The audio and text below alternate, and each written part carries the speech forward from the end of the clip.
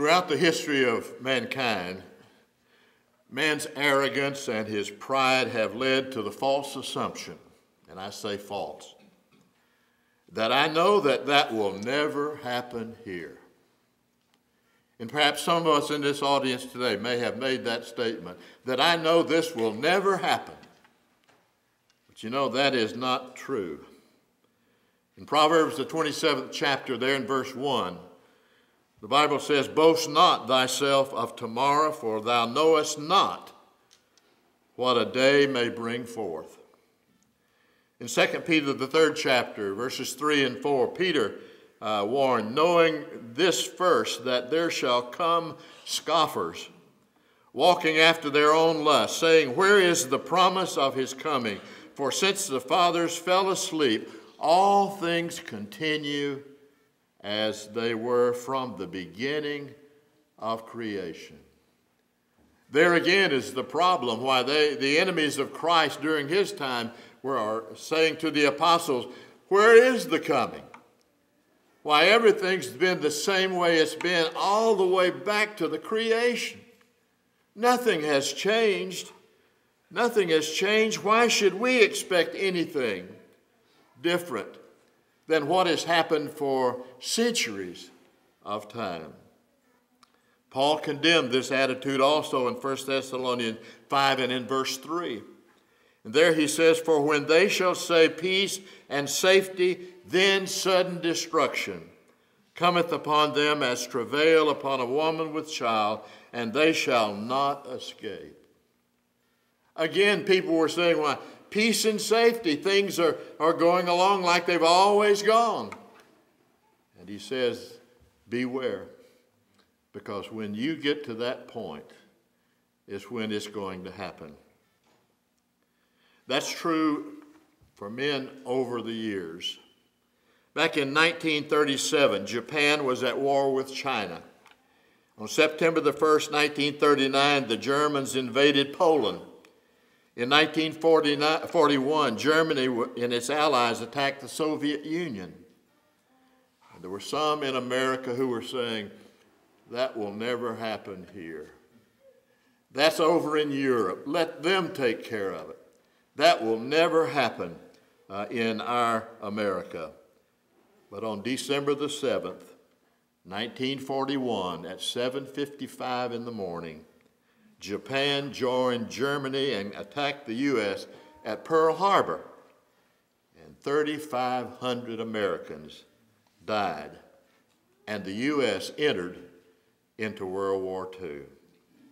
But again, there were some who said, well, that was an isolated island over in the Pacific. That will never happen on U.S. soil in America. But on September the 11th, 2001, not one, but 4 attacks occurred in New York, Washington, and Pennsylvania. Those 4 attacks killed almost as many people, within a few hundred, of those that were killed on Pearl Harbor. In the 7th century, a man named Muhammad started the religion of Islam in the East, and now it has 1.5 billion followers and is now the 2nd largest religion in Europe. And there's some who say, oh, that will never happen in the United States or in our country. And yet the truth of the matter is that there are now 7 million members of the Muslim faith in the United States. Not only are there 7 million members, there are special rooms that are provided now in our schools. There are special rooms in businesses for Muslim prayers. We are now teaching the Arabic language in our public schools. Muslims' dress is permitted in the workplace. And it's estimated that there are 100,000 Muslim polygamous marriages in our country now. Sharia law, which is the law of the Quran or the Muslim faith. Sharia law has compliant instruments in companies that produce financial documents for use by Muslims. Such companies as Citibank, Merrill Lynch, Dow Jones, all of these have Muslim-compliant financial documents lending their support to the Muslim faith. Muslim dress is permitted in the workplace. This Sharia law is found as the law, not American law, but Sharia law, is now found in what is called Sharia law conclaves. These are isolated communities that are made up of hundreds or more of the Muslim faith. And those Muslim compliant conclaves are found in states like Minnesota. They're in Dearborn, Michigan, Baltimore, Maryland, and even Islamburg, New York. And not to be left out, they are found in Little Rock, Arkansas. That will never happen in America was just not true.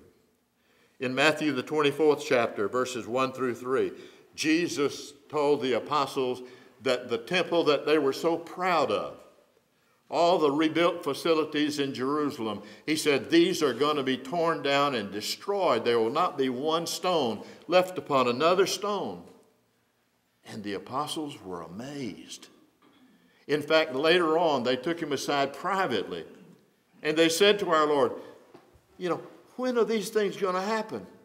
In the back of their mind, this can't happen again. We've rebuilt the temple. We've rebuilt the walls. The gates are now in place. We are secured. And yet you're telling us that all of this is going to be destroyed.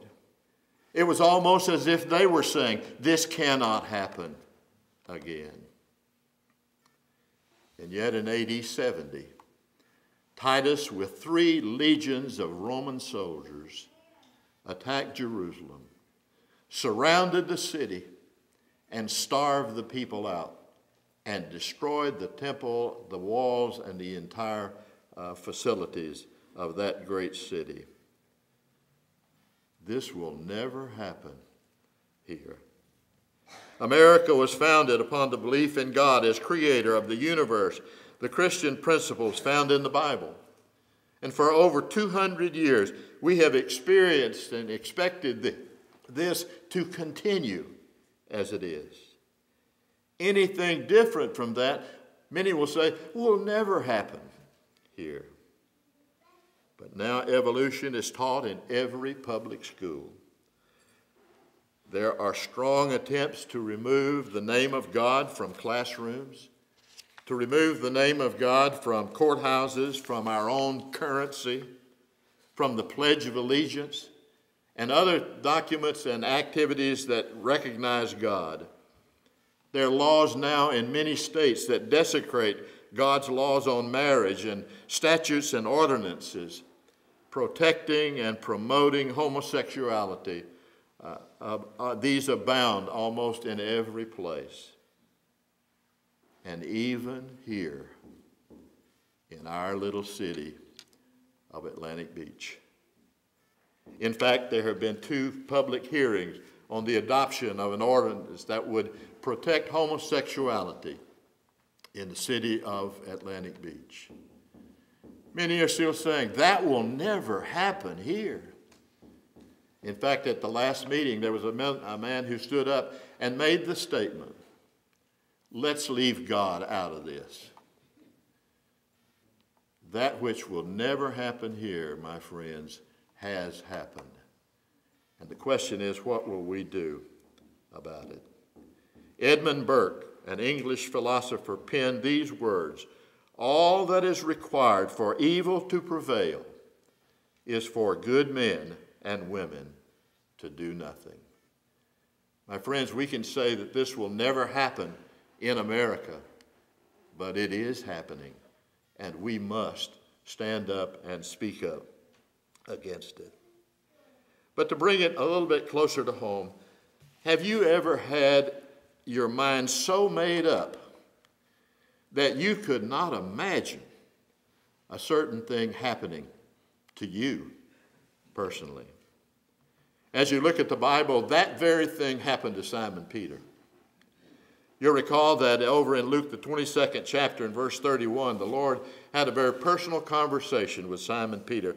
And beginning in verse 31 of Luke 22, it says, "And the Lord said, Simon, Simon, behold, Satan hath desired to have you, that he may sift you as wheat.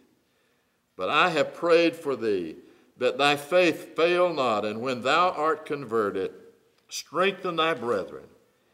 And he said unto him, Lord, I am ready to go with thee both into prison and to death. And he said, I tell thee, Peter, the cock shall not crow this day before thou shalt thrice deny that thou knowest me." What was Peter actually saying to the Lord? This is not going to happen to me, Lord. You got to be wrong. This is not going to happen to me. And yet Jesus says that it will. There are some very important lessons, I believe, that we can learn from this experience of Simon Peter. The first of them being that God limits the power of Satan. Satan does not have the power to do anything that he chooses with Christians or any others here on this earth. You'll recall in the passage we just read in verse 31 that Jesus said, Simon, Simon, behold, Satan hath desired to have thee, that he may sift you as wheat, but I have prayed for thee that thy faith fail not, and when thou art converted, strengthen thy brethren. Simon, Satan wants you. Satan desires you, but I have prayed that you will fail not. The same thing occurred over in Job's life in Job 1 in verse 12. God, you'll remember, had a conversation with Satan about a man named Job.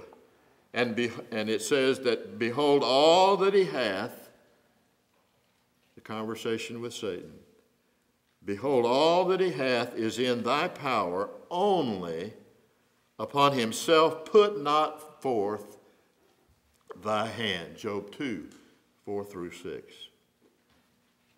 Everything is in thy hand, but put not thy hand against him. And of course, Satan did exactly that. Satan took every possession that he had, every family member that he had, took all of that away, but he did not touch Job. But Satan didn't give up. Satan came back. You recall that he came back and Satan said to God, skin for skin, all that a man hath will he give for his life. Behold, Jesus, or God says, behold, he is in your hand, but spare his life. Satan says, God, you've got it wrong here. We've taken all of his possessions away, but you really haven't touched him. If you touch him, he, like everyone else, is skin for skin. He would give anything for his life.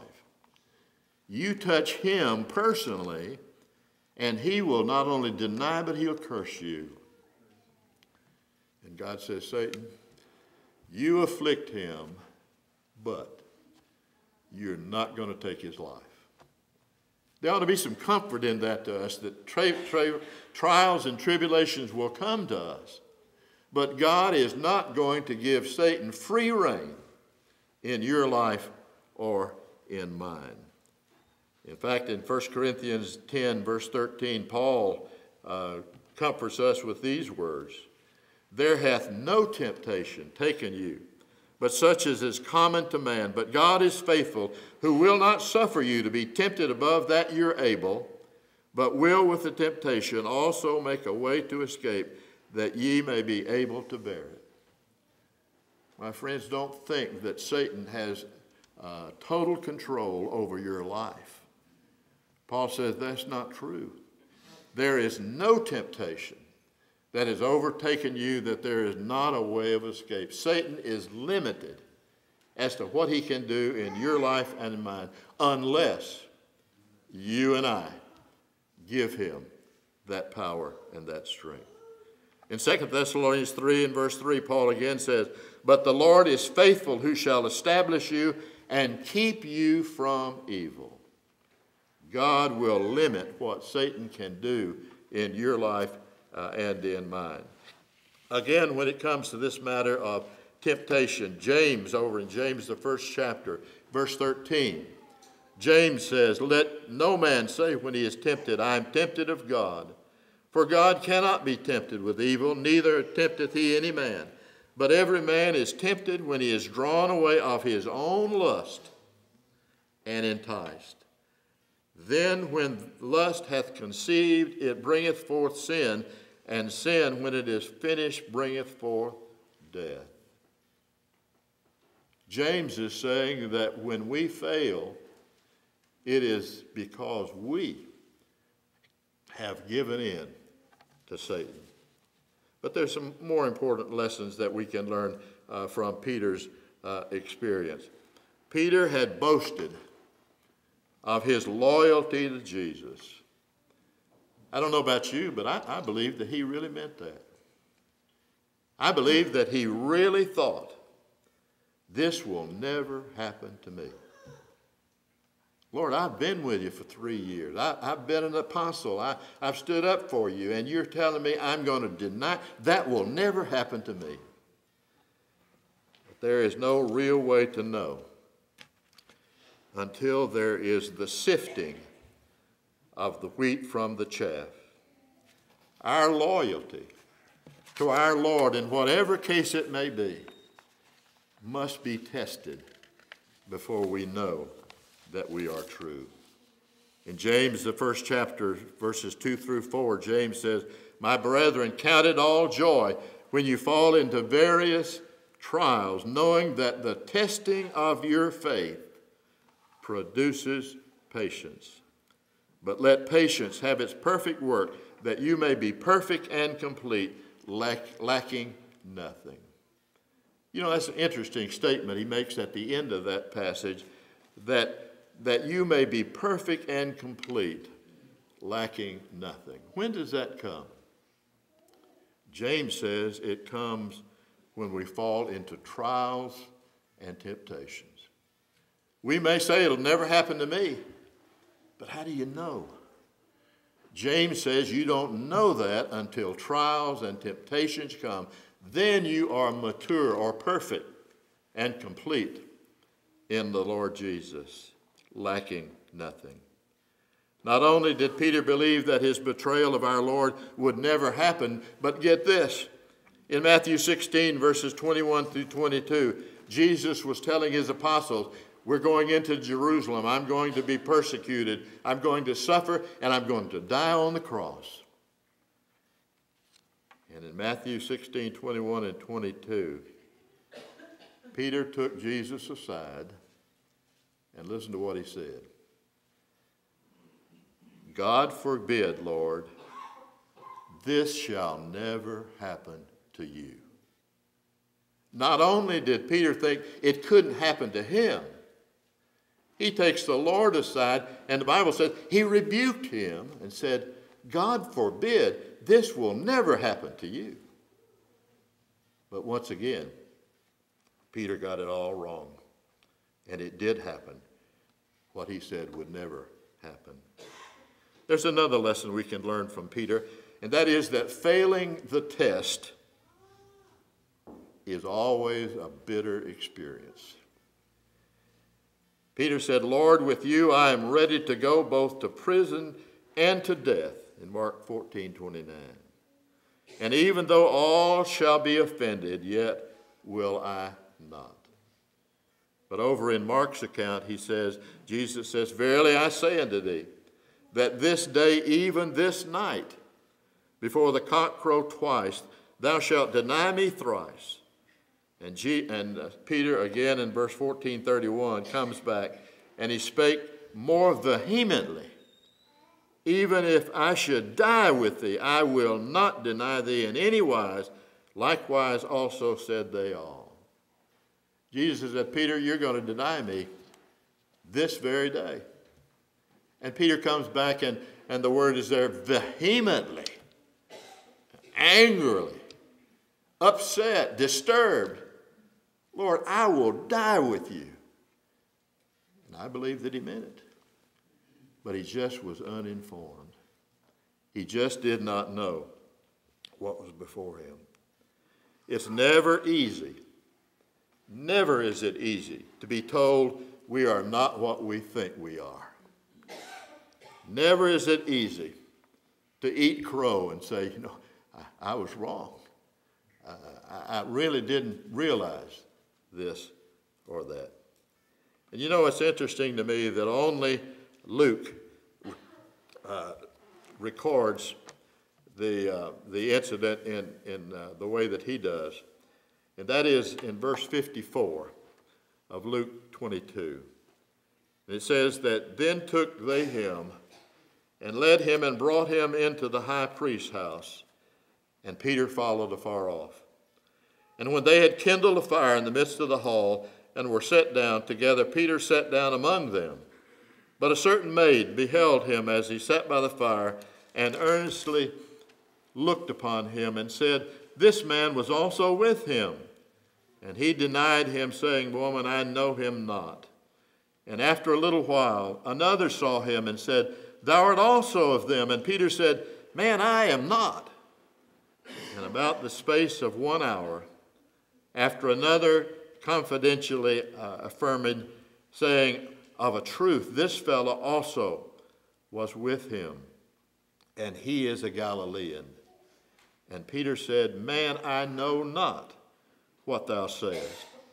And immediately while he yet spake, the cock crew. Now listen to verse 61.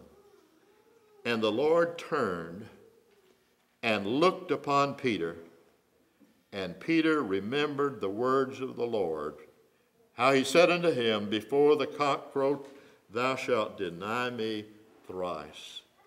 And Peter went out and wept bitterly. Luke is the only one that talks about the look that Jesus gave to Peter. What a look it must have been.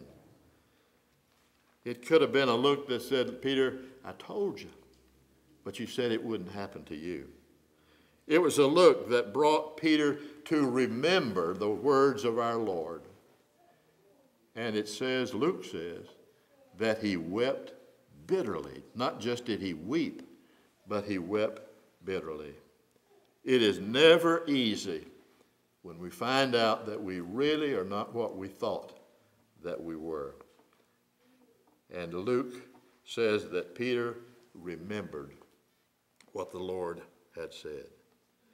When we fall in serving the Lord, the answer is the same answer that we see in Peter. Because it says that when he saw the look of Jesus, he remembered.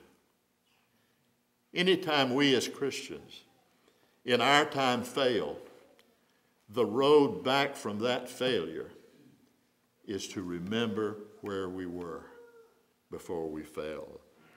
In Revelations, the 2nd chapter and verse 5, John says to the church at Ephesus, remember therefore from whence thou art fallen, and repent.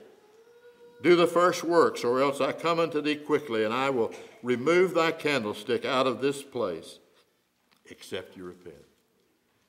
When the church at Ephesus departed from the faith, John said by inspiration, you remember from whence you are fallen. You remember what you've done, what you've said, what you've committed to your Lord.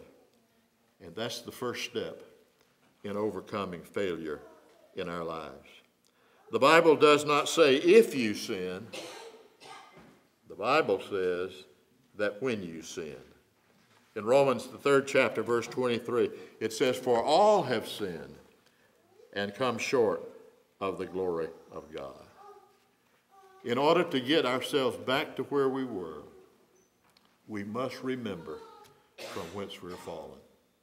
There was a time in our lives when we made a commitment, I'm not going to live like this anymore. I'm going to change the way that I'm living. I'm repenting of that. I'm turning away from it. And we must remember the day that commitment was made to our Lord. We all, I think, at times in our lives would like to forget some things. But even if we put them out of our memory, they are not forgiven. We may ease our conscience by just saying, I'm not even going to think about that. But that does not forgive those sins. The lesson, I think, the bottom line that we learn from Peter is that we must not give up. We must not be so arrogant and proud that we say to ourselves, that could never happen to me. In fact, I've heard people make the statement, well, I would never do what they've done. What a foolish statement to make. How do you know? Unless you've been tried and tested in the same way. Oh, that'll never happen to me. Is a very foolish statement to make. But in closing, I guess the question is, why do we fail? Why do we allow things that we say would never happen to us? Jesus gave us the answer to that in the parable of the sower over in Matthew 13. You remember there he pictured the sower and the seeds, and in one of the cases he says that the seed fell by the wayside. Satan pulls us back into our life that we had before. And if we don't remember that, he will get us for sure. Then also he said that there were some who fell on the stony ground at tribulations and persecution. It just got too tough. And so they gave up and failed. And then there were others, he said also, that fell among thorns, and it was the deceit of riches and other things that choked them out. Jesus was referring to this over in Mark the 8th chapter, in verse 36, when he said, what shall it profit a man if he shall gain the whole world and lose his own soul? Or what shall a man give in exchange for his soul? It'll never happen to me. But Jesus said, what would you give in exchange for your soul? That's a penetrating question. In the parable of the sower, he said deceit caused them to turn back. He said that tribulations caused them to turn back. But my friend, it can be things other than just deceit and money and tribulations. I had a man tell me one time, he said, and he knew that God did not approve of what he was doing. And he said, I want to be happy. This makes me happy. God wants me to be happy, and he will understand. That's not going to happen. God wants you to be happy, that's true.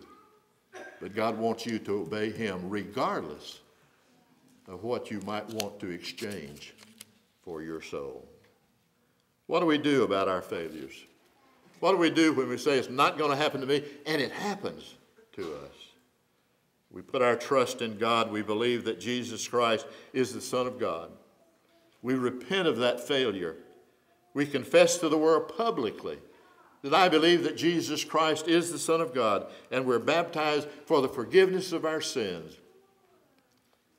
But as a Christian, we fail also. Peter did, and he was an apostle. And when that happens, James says, we must confess our faults one to another and pray one for another, that you may be healed. The effectual, fervent prayers of a righteous man availeth much. And I guess the question today, the challenge today is if you're not a Christian, and if you fail, there is no one to turn to but Jesus Christ, the Son of God. If you are a Christian and disobey God and failing to repent and confess that sin, Peter says you are worse off than you were in the beginning. That verse intrigues me. That if you obey the gospel, if you turn back, your condition is worse than it was before.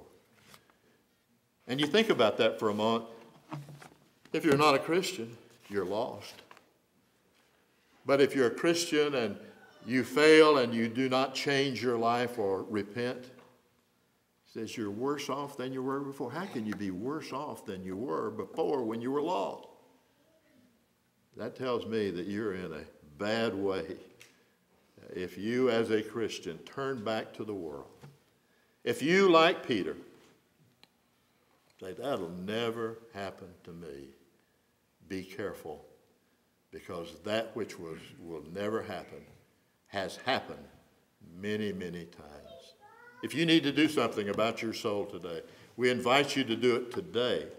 Don't say it'll never happen to me, because it certainly can and will. You need to come. Won't you do it now as we stand together and as we sing?